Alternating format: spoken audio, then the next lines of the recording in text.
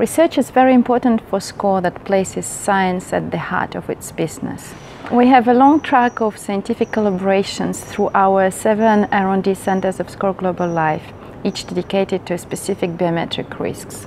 We work with researchers from a broad range of disciplines: demographers, epidemiologists, medical scientists, gerontologists, statisticians, and also specialists in health policy. This is an amazing experience and a necessity if we want to gain a thorough understanding of the risks we reinsure.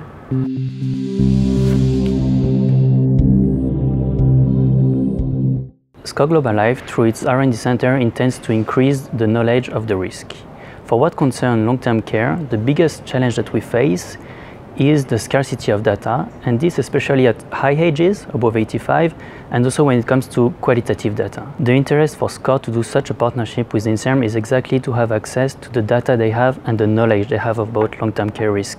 INSERM is a unique organism that has leveraged for now 30 years qualitative information about the loss of autonomy process for people aged 65 and plus. With this partnership that will last for 3 years, we'll be able to work together in order to better understand the risk of long-term care.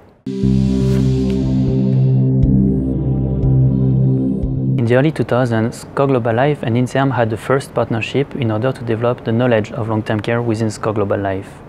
By the time INSERM had the information about one cohort, which is the PACWID one. With our teams, they worked on the incidence rates for different levels of loss of autonomy and for some risk factors of long-term care, such as the level of education. With this new partnership, we'll now be able to focus not only on one cohort, but on 3 cohorts: PACWID, 3 Cités, and AMI. If I take the example of France, which is the biggest market for SCOR Global Life for long-term care, we will try to go deep inside the similarities between the ADL definition and the AGIR definition.